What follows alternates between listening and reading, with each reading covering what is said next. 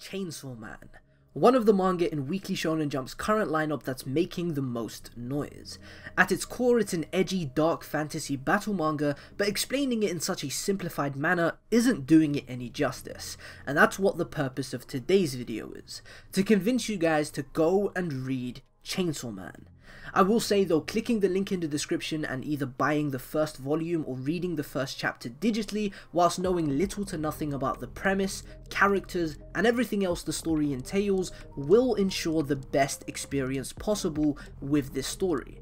If you feel like you don't need this extensive video essay to get you into Chainsaw Man, I urge you to just click off this video, go to the description, click that link, go read and enjoy yourself, because this video will obviously be containing some minor spoilers that could hinder the experience depending who you are. If you clicked on this video though, you probably are going to be here to stay because you want to know why you should read Chainsaw Man, and me just telling you to read Chainsaw Man isn't going to cut it. I intend to have you finish this video and feel completely convinced and somewhat pressured into reading Chainsaw Man. So with that being said, let's just dive right into it. Why you should read Chainsaw Man right now.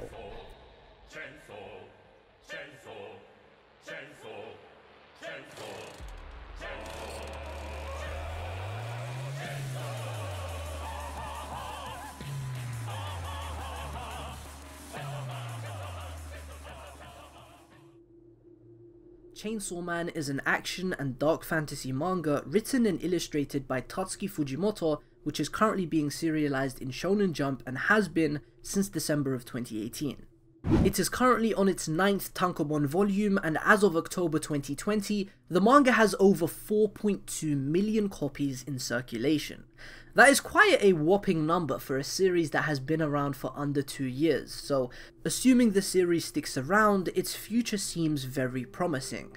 On top of that, there has recently been confirmation of an anime adaptation for the manga.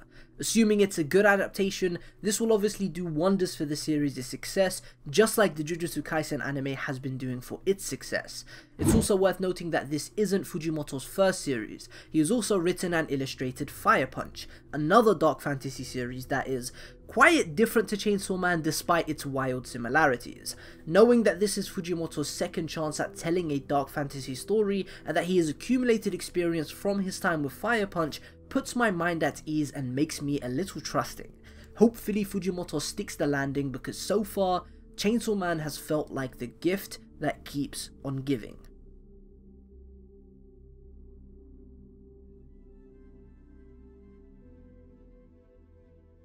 When I read this manga for the first time, I was utterly baffled.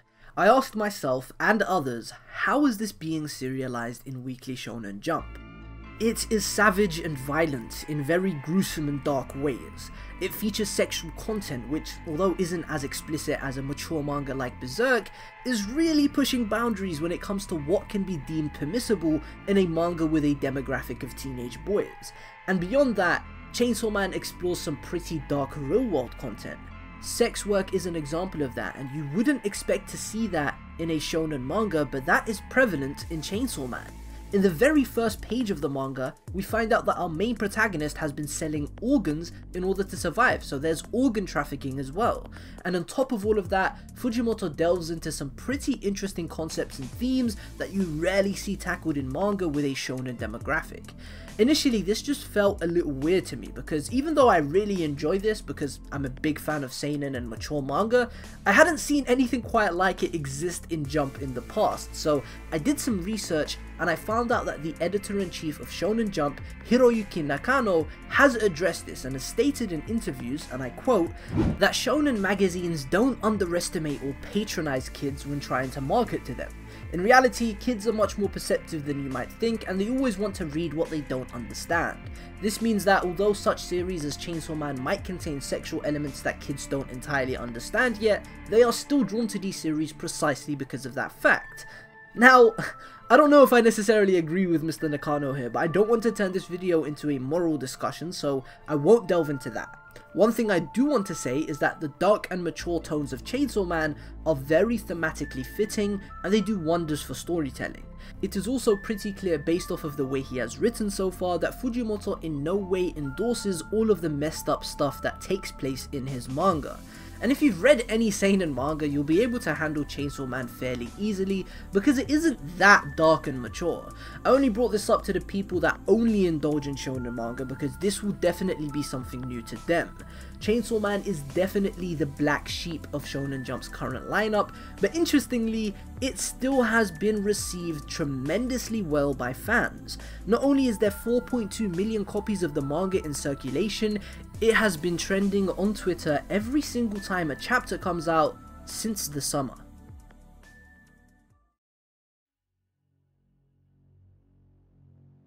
Denji is a poor young man who'll do anything for money, even hunting down devils with his pet devil dog Paquita. He's a simple man with simple dreams, drowning under a mountain of debt, but his sad life gets turned upside down one day when he is betrayed by someone he trusts. Now, with the power of a devil inside him, Denji's become a whole new man. Chainsaw Man. This is the synopsis of Chainsaw Man, which can be found on every website that sells the first volume as the volume description, and as intriguing as it sounds, it barely scratches the surface. What do you think are the most common everyday fears that we humans feel? The fear of enclosed spaces, heights, spiders, and snakes. These are some of the first that come to mind, but what about the fears we have of more lethal things? What about weapons, guns, swords, even chainsaws? Are you afraid of chainsaws? I know I am. At least I'm afraid of what chainsaws are capable of. They're dangerous tools that, in the wrong hands, can be devastating. Imagine a man that was also a chainsaw. A man that could think and feel and slice your head off with his body. As a matter of fact, let's take all the fears I just mentioned and turn them into conscious creatures that can think for themselves and in some cases be extremely hostile. In the world of Chainsaw Man, humanity's greatest fears are personified in the form of devils from hell, and they exist throughout the world. From zombie devils, to muscle devils, to katana devils, to snake devils, and even tomato devils, this world contains these supernatural creatures that embody anything and everything that can evoke fear from mankind. Generally, the rule to these devils is that the scarier and more popular the fear of whatever it embodies is, the more powerful and dangerous the devil can be. This would mean that a katana devil is obviously a lot more powerful than a tomato devil because the fear of a katana is far greater than the fear of a tomato, at least overall across all of humanity. Our main protagonist, Denji, only has a single friend or companion in this world, a chainsaw devil by the name of Paquita. You see, the funny thing is, Paquita's existence breaks this rule of a devil being more powerful and dangerous the more feared it is. Paquita is a small and almost cute red canine with a chainsaw-like blade protruding from the center of his head. It doesn't look anywhere near as frightening as it should, and there's obviously a reason for why the Chainsaw Devil is a lot less powerful and dangerous than it should be, but delving into that would be major spoiler territory and I intend to keep this minimal. Paquita's form and friendly nature actually serves as a mystery within the story, which is actually a massive aspect of Fujimoto's storytelling, so if you are interested, the story tackles this fantastically, and you'll find out when you read Chainsaw Man. Anywho, Denji wields Paquita as a weapon, and their relationship is akin to a boy and his dog. Adorable yet deadly, Paquita is the only thing that Denji has in the world, and the only thing that cares about him. The first chapter opens up with an interaction between the boy and his dog, where we find out that Denji has a debt of 38 million yen, and he has been out here hustling in order to pay off this debt. Like I said earlier, he has even sold his organs in order to pay off this debt. He sold a kidney, his right eye, and even one of his balls. This kind of brutal poverty isn't something new to shonen protagonists. Take Naruto for example. He was living off of expired milk. But to go to this extreme and for Fujimoto to tackle this terrible situation in such a realistic and desperate manner is something I immediately fell in love with. This told me that this story will do its best to be unconventional in terms of shonen battle manga while still maintaining a lovely balance of realism and uniqueness. And don't get me wrong guys, when it comes to storytelling, I will always value good execution over unique concepts, and that's one of the reasons why I am so fond of Jujutsu Kaisen. JJK storytelling isn't particularly special from a conceptual standpoint, but the way Gege has executed things gives it a refreshing appearance and makes it feel as if this has never been done before, and I find that incredibly impressive. But with Chainsaw Man, This truly has never really been done before in shonen battle manga, and that is what makes this journey so exciting, because you couple the unique concept with fantastic execution and you get something special. Reading Chainsaw Man is one of those thrilling experiences where you can never truly tell what's going to happen next. Like, who would imagine that by the end of our first chapter, our main protagonist is murdered by zombie devils? Remember when I mentioned that Denji was in massive debt? Well, his father, who committed suicide, was in grave debt to the Yakuza, and because his father isn't around anymore, Denji has inherited this debt. Long story short, he's betrayed by somebody he trusts, finds himself in a battle with the Yakuza in the form of zombie devils, and is murdered. Denji dies. He's ripped into shreds and turned into 50-odd pieces of flesh laying in a pile. Through means I won't explain for the sake of spoilers, he is revived and merges with the Chainsaw Devil Paquita, his only friend in this world. And this is the birth of the Chainsaw Man, a young boy with a chainsaw protruding out of his head. Sounds stupid, but it looks spectacular. We get one of the most iconic spreads in the entire manga, where our 16-year-old protagonist is laughing his chainsaw face off as he murders countless zombies. He stands there proclaiming that he'll just kill everybody he's indebted to, and that's how he'll get his freedom. That should tell you enough about this boy's sense of morality. Pretty savage sight, and just a taste of what Fujimoto has in store for his readers in this dark and epic action-filled fantasy. This is merely the beginning, and the first chapter does a fantastic job of laying the foundations and getting you into the story. It also does a fantastic job of introducing you to our protagonist Denji and telling us about his motivations. Denji is a pretty simple kid. His dreams are pretty different to your typical shonen protagonist. He doesn't boast an overly ambitious dream. He doesn't want to become the next king of the demon hunters or do anything particularly spectacular or world class per se. He's just a simple kid with simple dreams. He wishes to live a normal life. A life without debt. A life without the cruel pain of poverty. A life where he can afford jam to spread on his bread. And on top of all of that, Denji just wants to hug a girl before he dies. Like I said, pretty ordinary and simple kid, and I could see many of you guys finding Denji incredibly relatable. Just wanting to chill out and have a normal life. The chapter ends off with Denji's dreams literally coming true. We're introduced to Makima, a certain woman who I will not be delving into at all in this video despite her significance, because you deserve to get to know Makima in your own time.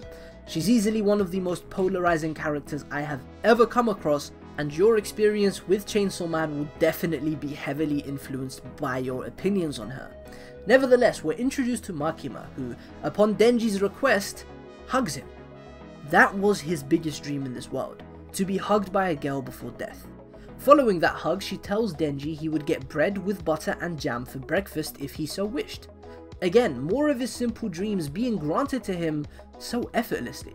I mean, it only makes sense, right? His dreams were pretty mundane when you think about it, but the mountain of debt towering over Denji's head gave the impression that these fairly basic luxuries were unachievable.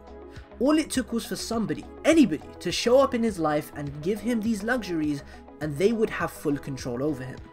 And thus, Denji sells his existence to Makima, becoming her pet in exchange for a better living. Makima is a public safety devil hunter, which means by becoming her pet, Denji has embarked on a journey of devil hunting. And this takes us on a roller coaster of events, including splendidly violent and unique action sequences, humorous exchanges between characters, interactions filled with mystery and fascination, and best of all, some of the most emotional payoffs and narratives I have seen in recent manga. The most crucial aspect of this story is that this is Denji's journey. This is the story of the Chainsaw Man as implied by the title. In the same manner that Naruto is the story about Naruto's journey, Chainsaw Man is the story about Denji's journey. Of course, there are so many other things that happen in both Naruto and Chainsaw Man respectively, but at their cores, it is the story of the main protagonist's journey. What I absolutely love about both Chainsaw Man and Denji respectively is the manner in which Fujimoto handles Denji's character motivations. He handles it in a way I have rarely ever seen in manga. As I said earlier, Denji received everything he dreamed of at the end of the very first chapter. So where do we go from here? Conventionally in storytelling, a main character's dream is achieved towards the end of the story, not the end of the first chapter. This is where Fujimoto's character writing, specifically for Denji, excels because he tackles the theme of desire in such a unique and realistic way. What happens to us when we get what we want? Are we truly content? In some cases, yeah, there's a real beauty in getting what you wanted, being satisfied, and not wanting any more. But that's rare. That is very rare. In most cases, upon finally achieving what you wanted, you find yourself wanting more. And this is a natural thing that we as humans feel. Our desires are constantly evolving, whether it be wanting more money, more success, more food, more joy. It's very hard for us to feel humbled and fulfilled with what we have. And this theme of constant evolving desire serves as the focal point of Denji's character development. Initially, his supreme desire in this world was to hug a girl. But considering he achieved this at the end of the very first chapter, the boy had to come up with the next motivation. So he moved on to an indulgence that is a little more intimate. Now Denji wants to touch some boobs. Denji makes seeking this indulgence his purpose in life. He puts everything on the line in order to touch some boobs. But considering that getting to touch some boobs isn't the most difficult thing in the world, he quite quickly gets exactly what he wants and achieves this desire. But it doesn't live up to expectations, and that is where Denji finds himself in an existential crisis. This sets him on a journey of self-understanding. We see Denji make mistakes, we see him suffer, we see him confused, we see him vulnerable. We see Denji in his childish ignorance, and we see him completely exploited by the evil that Chainsaw Man consists of. And that is by far my favourite aspect of this series. Denji's entire character feels like a subversion of the typical battle shonen protagonist. Denji's dumb and goofy. Why? Because he grew up completely uneducated. But unlike most shonen battle manga, this goofiness from Denji is actually tackled within the manga and framed as a problem. When have you ever seen Luffy's stupidity in One Piece framed as an issue that needs solving? Never. And that isn't a bad thing, because there is a charm to that likable stupidity, but seeing this tackled makes Denji unique as a protagonist in a very beautiful way. Denji has terrible social skills. Why? Because his only ever friend was a chainsaw devil that couldn't speak. Denji has ridiculous and somewhat freakish determination, staring death in the face without a shred of fear. How is he capable of this? Because Paquita, who serves as his heart, makes him practically immortal. When you look deep into the nitty and gritty aspects of Denji, you'll find that Fujimoto hasn't delivered him as a hero in any way. He's delivered him as just a poor kid. He isn't inspiring in any way. He doesn't have applaudable ambitions, and I doubt anybody would look at him as a role model. Denji is a fantastic demonstration of your typical teenage boy's innocence. A boy who is thrown into a world that keeps beating him down through constant creative challenges and attacks his existence. But still, Denji keeps moving forward. Despite the hardships and struggles he faces, he continues to move forward and continues to seek meaning. And that is what I believe to be the main and final message that Fujimoto is trying to deliver with Chainsaw Man. Despite the dark, horrible and soul-crushing challenges we may face, we should keep moving forward just like Denji does, because life is worth living no matter what. Having jam to spread on our toast in the morning, having a girl to hug and take on a date, having a clean bed to sleep in, having a roof over our heads.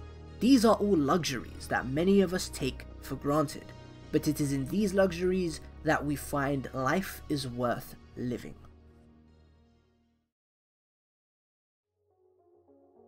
And that is about it, guys. I feel like I have barely scratched the surface when it comes to what makes Chainsaw Man such a terrific manga, but this is my first why you should read video, and I'm just getting used to this video essay format of content creation, so I'm not expecting this to be the greatest video ever, but I think I've done a solid job. I'm going to give myself a pat on the back. Like the video if you enjoyed, comment below whether or not I have convinced you, and if I did, let me know what you think of Chainsaw Man. Subscribe for more videos like this one on all anime and manga, and with that, I'm gonna head out and have some breakfast. Probably some jam on toast. Peace.